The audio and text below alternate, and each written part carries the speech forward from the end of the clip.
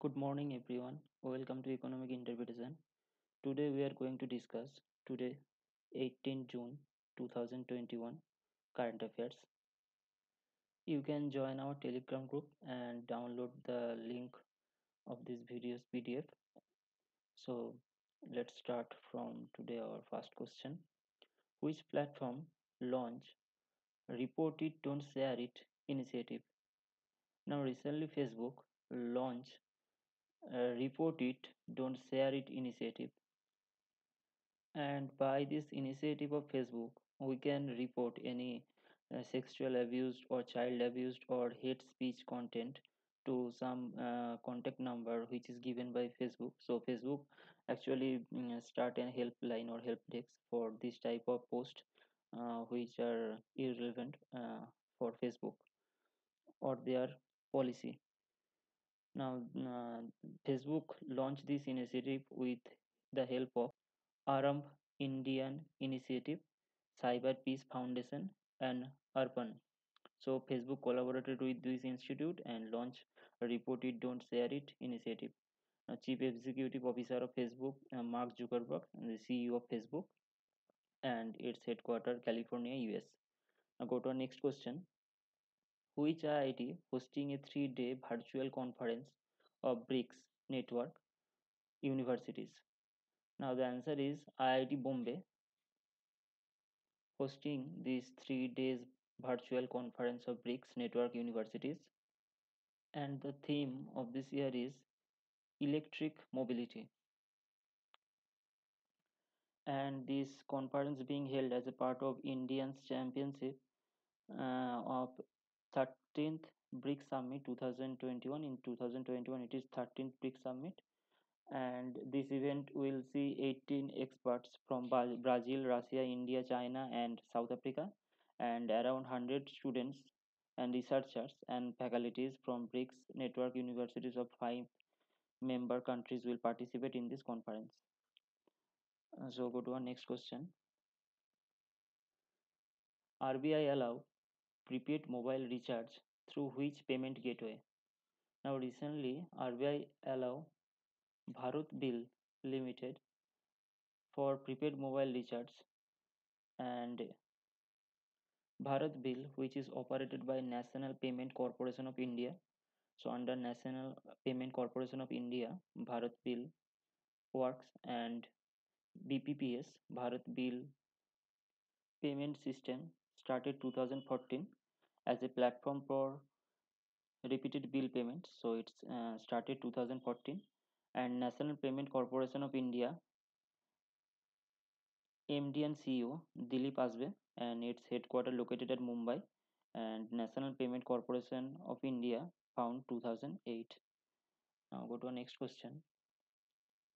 Our next question: recently, which state government has started Juba Shakti Corona Mukti Abhijan? Now, the Juba Shakti Corona Mukti Abhijan recently started by the Madhya Pradesh government, and the main motto of this initiative is to aware the young generation or youth regarding the vaccination program or some rules and regulation for corona. In the Juba Shakti Corona Mukti Abhijan, college teachers are and around 16 lakh will be made aware of corona infection by learning COVID appropriate behavior and vaccination. And also a mobile app launch for this initiative, and by which so many people can gather and download this app and aware about this corona disease. Now some information about Madhya Pradesh. Capital of Madhya Pradesh, Bhopal, and population 7.33 crore according to 2012 data, and Chief Minister Shivraj Singh Chauhan. Now go to our next question. Our next question: we observed World Elder Abuse Awareness Day on which date? So the correct answer 15 June. So 15 June we observed World Elder Abuse Awareness Day, and the main motto of, for observe this day is to not abuse elder people in our society. And this year the theme of this program is access to justice. So the theme is important: access to justice. Today's to in this year Elder Abuse Awareness Day theme. And this day came into existence in June 2006 first, and a request in June 15 made for this special day for elders, and in 2011 it is recognized by UNGA, United Nations General Assembly. Now go to our next question. Which platform has lost immunity in India as it failed to appointed statutory officer as required by the new IT rules of the government? So the answer is Twitter. Recently Twitter lost immunity in India, mean legal protection in India, and the new IT rule first announced by the government in February in 2021. February new IT rule announced, and all OTT platforms like Facebook, Google, Netflix, WhatsApp, Amazon Prime, those are also in under these new IT rules. And the new IT rule says that all those companies appoint a chief compliance officer or nodal officer or a grievance officer in the country, and the rule says that the three officers should be Indians and employee of the companies. Now some information about Twitter. Twitter founded in 21 March 2006 in San Francisco, California, United States.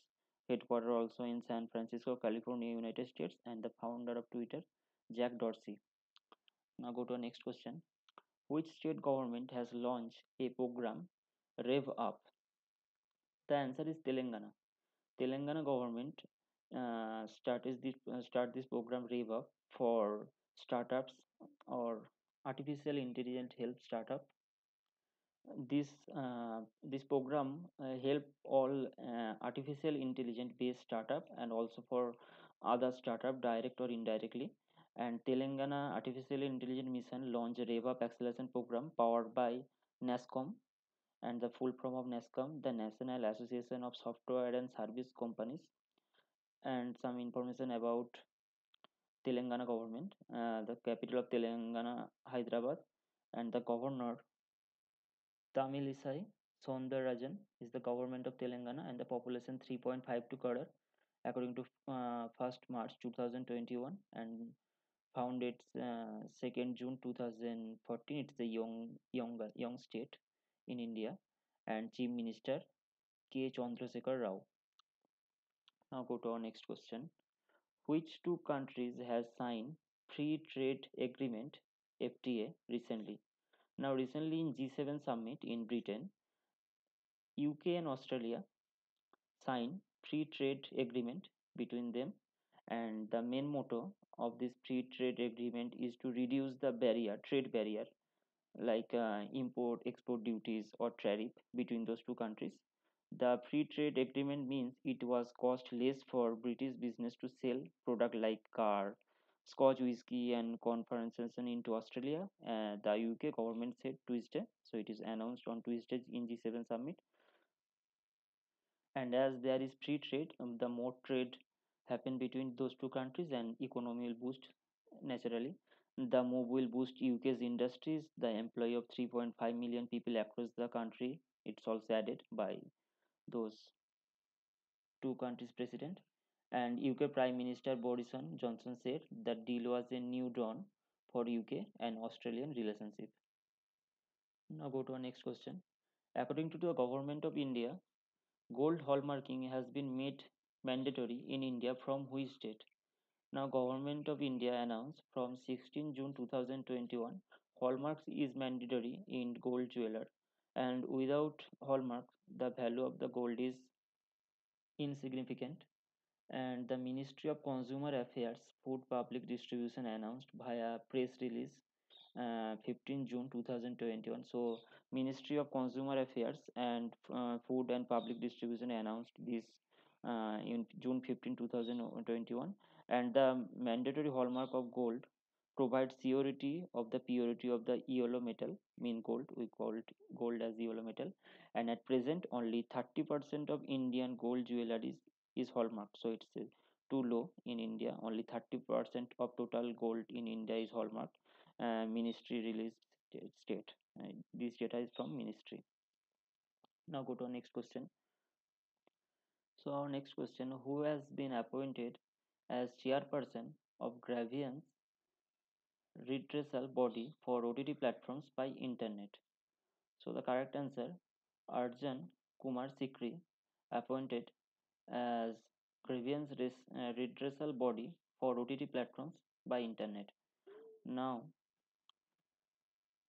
Arjun Kumar Sikri is a former Supreme Court judge and the DPCGC Digital Publisher Content Grievances Council has 40 publisher of online current content as member. So DPCGC has currently 40 members, which include Amazon Prime Video, Apple, Book My Show, Eros News, Firework TV, Hoichoi Hangama, Netflix, MX Player, and the Arun Kumar Sikri, the former Supreme Court judge, now appointed as chairperson of this DPCGC platform.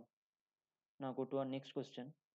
Which day we celebrate as Combat De- Desertification and Drought, WDCDD?